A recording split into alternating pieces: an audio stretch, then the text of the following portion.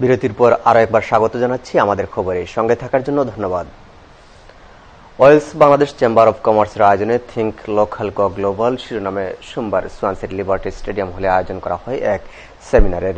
সংগঠনের general secretary মাহবুব নূরের পরিচালনায় শুভেচ্ছা বক্তব্য রাখেন সংগঠনের চেয়ার দিলাবর এ হুসাইন। এতে প্রধান অতিথি হিসেবে উপস্থিত ছিলেন ইউরোফুডের স্বত্বাধিকারী সেলিম হুসাইন এমবি। এ সময় বিশেষ অতিথি হিসেবে উপস্থিত ছিলেন বার্মিংহামে বাংলাদেশ হাইকমিশনের সহকারী হাইকমিশনার মোহাম্মদ জুলকার নাইন, লন্ডনে Bangladesh হাইকমিশনের commercial councillor SM. Zakaria হক। এতে আরও বক্তব্য রাখেন কার্ডিফ এয়ারপোর্টের এক্সিকিউটিভ, সোয়ানসির হেড অফ কাউন্সিল মুক্তার আহমেদ, শাহ সাফি, আজিজ আহমেদ চৌধুরী সহ আরও অনেকে। লন্ডনের Bangladesh হাইকমিশনের commercial councillor SM. Zakaria হক বলেন, দেশের জিডিপি বাড়ার সাথে সাথে বাড়ছে বিদেশি বিনিয়োগ। জাপানের বিগ বি উদ্যোগের বিষয়টি তুলে ধরেন তিনি। এ সময় তিনি জানান, বাংলাদেশের নীরব অর্থনৈতিক বিপ্লব সংঘটিত হচ্ছে।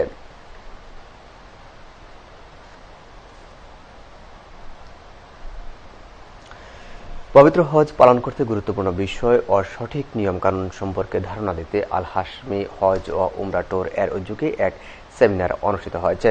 বার্মিংহামে অনুষ্ঠিত এ হজ সেমিনারের বিস্তারিত থাকছে আমাদের প্রতিনিধি লুকমান হোসেন কাজীর রিপোর্টে। ব্রিটেন থেকে প্রতি বছর বিপুল সংখ্যক ধর্মপ্রাণ মুসলমান হজ পালন করতে সৌদি আরবে যান, কিন্তু সঠিকভাবে হজ পালন করতে অনেকেই অবগত থাকেন না। মুসলমানদের 5টি ধর্মীয় স্তম্ভের মধ্যে হজ হচ্ছে অন্যতম। পবিত্র হজ পালনে নানা বিষয়ে সম্যক ধারণা দিতে আল হাশমি হজ ও উমরা ট্যুরের উদ্যোগে বার্মিংহামে এক হজ সেমিনার অনুষ্ঠিত হয়েছে। রোববার বার্মিংহামের আস্টনে মদিনাতুল উলুম জামিয়া মসজিদে অনুষ্ঠিত এই হজ সেমিনারে বিপুল সংখ্যক হজযাত্রী অংশগ্রহণ করেন। আল হাশমি হজ ও উমরা ট্যুরের পরিচালক হাজী আব্দুল ওদুদ ও হাফিজ আফরুজ্জামানের তত্ত্বাবধানে অনুষ্ঠিত এই হজ সেমিনারে হজের বিভিন্ন বিষয়াদি নিয়ে আলোচনা করা হয় এবং কিভাবে নারী পুরুষ এহরাম পড়তে হবে, কিভাবে উমরা করতে হবে, সাফা মারার কাজ করতে হবে এবং হজের মূল বিষয়াদি হজ যাত্রীদের ধারণা দেওয়ার উদ্দেশ্যেই এই হজ সেমিনার বলে জানান হাফিজ আফরুজ্জামান। আমরা আজকে আল হাশমি হজ এন্ড উমরা ট্যুরস লিমিটেডের পক্ষ থেকে হজ সেমিনার করছি। আমরা হজ সেমিনার করার উদ্দেশ্য হইল আমরা যে হাজি সাহেব এবং হাজি সাহেবা আমরা সাথে যাইরা যাতে হজ্জের যত কার্যক্রম আছে সুন্দরভাবে যেভাবে হজ করলে মকবুল হজ করা যায় এবং হজ্জের ফরজ এবং ওয়াজিব সুন্নত এগুলো আমরা আজকে খুইয়া দিছি, যাতে তারা হজ্জে যাওয়ার পরে হজ্জের বিষয়গুলা যদি এখান থেকে জানিয়ে যান তাহলে উপকৃত হইবা। এজন্য আজকে আমরা হজের সেমিনার করছি এবং হজ্জে মকবুল এবং হজ্জে মবরুর আমরা নসিব হয় আল্লাহ রাব্বুল আলামিনের দরবার আমরা সেই কামনা করি। আল্লাহ রাব্বুল আলামিন আমাদেরকে আমাদের হজরে কবুল করুক, আমরা সকলে কই আল্লাহুম্মা আমিন। সবশেষ হজ যাত্রীদের সুস্থ ও সুন্দরভাবে হজ পালন ও বিশ্ব মুসলিম উম্মার সুখ ও সমৃদ্ধি কামনা করে বিশেষ মোনাজাত করেন মৌলানা সৈয়দ শামসুজ্জামান। বার্মিংহাম থেকে লুকমান হোসেন কাজী, চ্যানেল আই, ইউরোপ। বিগত প্রায় 2 যুগ ধরে লন্ডন বারা অব ক্যামডেন কাউন্সিলের তত্ত্বাবধানে অনুষ্ঠিত হয়ে আসছে বৈশাখী মেলা। এবারেও গত রোববার স্থানীয় একটি পার্কে এই মেলার আয়োজন করা হয়। মেলা কমিটির চেয়ার কাউন্সিলর নাসিম আলী বলেন, তারা চেষ্টা করে যাচ্ছেন মেলার পরিসর আরও বড় করার জন্য। তিনি এজন্য ব্যবসায়ী ও মিডিয়ার আরও বেশি সহায়তা দরকার বলে মনে করেন। রুম্মন ও শেফালির উপস্থাপনায় সাংস্কৃতিক পরিবেশনার পাশাপাশি সংক্ষিপ্ত বক্তব্য রাখেন স্থানীয় MP sir Keir TIMI or, councillor leader councillor Zorzi gold, councillor Abdul high ও সাবেক মেয়র নাদিয়া আলী। লন্ডনের শিল্পীদের পাশাপাশি বাংলাদেশের জনপ্রিয় শিল্পী আশিক মেলায় গান পরিবেশন করেন।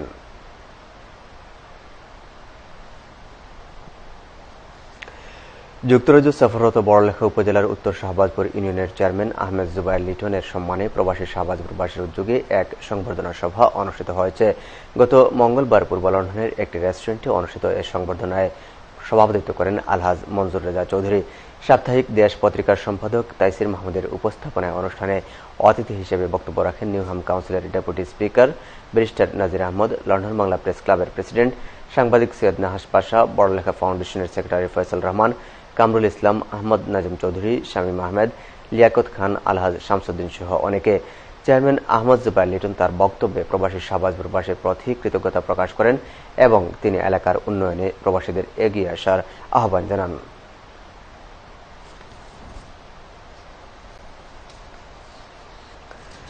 স্পেনের দ্বিতীয় বৃহত্তম শহর ও কাতালোনিয়া অঙ্গরাজ্যের রাজধানী বার্সেলোনায় প্রবাসী বাংলাদেশিদের অংশগ্রহণে অনুষ্ঠিত হয়েছে সাংস্কৃতিক উৎসব বাংলার মেলা 2018। আমাদের স্পেন প্রতিনিধি শাহাদুল সুহেদ জানান, রোববার বাঙালি অধ্যুষিত এলাকা রাভাল সংলগ্ন মাকরা স্কোয়ারে বার্সেলোনা সিটি কর্পোরেশনের সহযোগিতায় এ মেলার আয়োজন করে প্রবাসী সংগঠন association কুলরারাইন হুমানিতারিয়া they Bangladesh and Catalonia. মেলায় প্রধান অতিথি ছিলেন স্পেনে বাংলাদেশ দূতাবাসের দূতালয় প্রধান এম হারুন আল রশিদ। আয়োজকদের পক্ষ থেকে সংগঠনের সভাপতি মাহারুল ইসলাম মিন্টু জানান, প্রবাসী বাঙালি নতুন প্রজন্ম যাতে বাংলাদেশের ইতিহাস, ঐতিহ্য ও সংস্কৃতির সঙ্গে পরিচিতি হয়ে বেড়ে উঠতে পারে সেজন্য প্রতি বছরই এ মেলার আয়োজন করা হয়। স্পেনে বাঙালিয়ানা সংস্কৃতির লালন ও চর্চার অন্যতম উৎসব এ বাংলা মেলায় যোগ দিতে বার্সেলোনা ও পার্শ্ববর্তী শহরের বাঙালিরা ছুটে আসেন। নারী, পুরুষ, শিশু, কিশোরদের উপস্থিতিতে স্পেনে বাঙালিদের সবচেয়ে বড় মিলন মেলার মাকবা স্কোয়ারটি যেন পরিণত হয় ছোট একটি বাংলাদেশে।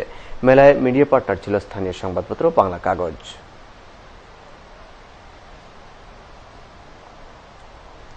এবার আন্তর্জাতিক প্রসঙ্গ।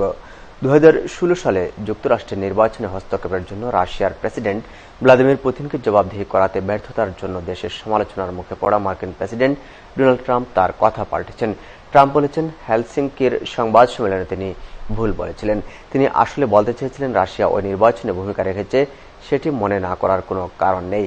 সোমবার পুতিনের সঙ্গে শীর্ষ বৈঠকের সময় ট্রাম্প যুক্তরাষ্ট্রের নির্বাচনে হস্তক্ষেপের জন্য রাশিয়ার সমালোচনা না করে এবং মার্কিন গোয়েন্দা সংস্থাগুলোর বক্তব্য নিয়ে সন্দেহ প্রকাশ করে গোটা বিশ্বকে হতবাক করেন। এরপরই বিষয়টি নিয়ে দেশে তীব্র সমালোচনার মুখে পড়েন ট্রাম্প। সমালোচনার এ ঝড় সামলাতে ট্রাম্প তার বক্তব্য পাল্টালেন।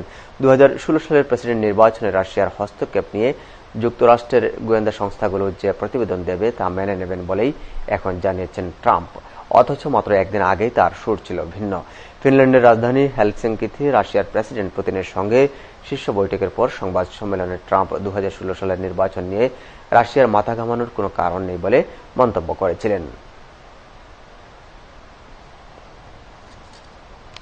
এবারে খেলার খবর। গ্রীষ্মকালীন দল বদলে রিয়াল মাদ্রিদ আলোড়ন তুলবে বলে জানিয়েছেন ক্লাবটির সভাপতি ফ্লোরেন্তিনো পেরেস। বর্তমানে দলকে আর শক্তিশালী করতে দুর্দান্ত কয়েকজন খেলোয়াড় কেনার প্রতিশ্রুতি দিয়েছেন তিনি। গত মৌসুম শেষের পর সান্তিয়াগো বার্নাবেউয়ে বাজছে বিদায়ের সুর। দলকে টানা তৃতীয় চ্যাম্পিয়ন্স লিগ শিরোপা জিতিয়ে বিদায় নেন ফরাসি কোচ জিনেদিন জিদান।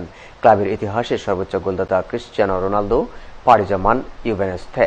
বিপরীতে এ পর্যন্ত 19 বছর বয়সী গোলরক্ষক আন্দ্রে লোনিন, 18 বছর বয়সী ব্রাজিলিয়ান ভিনিসিয়াস জুনিয়র ও স্প্যানিশ ডিফেন্ডার আলভারো আদ্রেসোলোকে দলে টেনেছে ইউরোপের সেরা ক্লাবটি।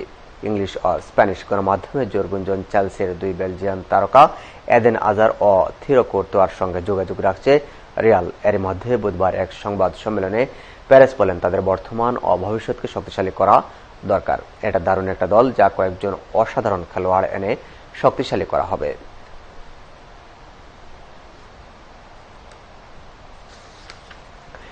এই ছিল আমাদের আজকের আয়োজন। শেষ করার আগে আবারও জানিয়ে দিচ্ছি খবরের প্রধান প্রধান শিরোনামগুলো আরো একবার।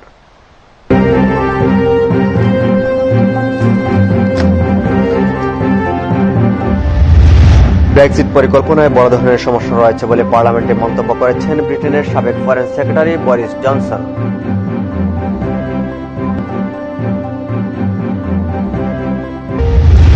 গ্র্যানফিল্ড টাওয়ার অগ্নিকাণ্ডের প্রকৃত কারণ অনুসন্ধানে নতুন করে জিজ্ঞাসাবাদ করছে স্কটল্যান্ড ইয়ার্ড।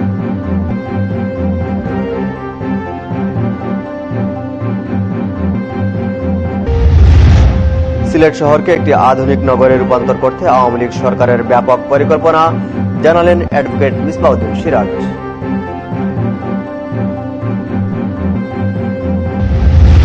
বাংলাদেশের অর্থনীতিতে নীরব বিপ্লব সংগঠিত হচ্ছে, ওয়েলস বাংলাদেশ চেম্বার অব কমার্সের সেমিনারে বক্তারা।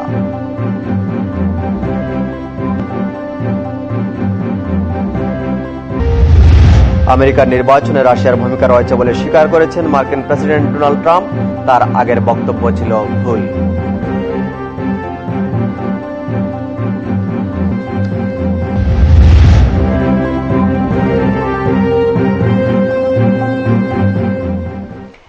এই ছিল আমাদের এখনকার আয়োজন।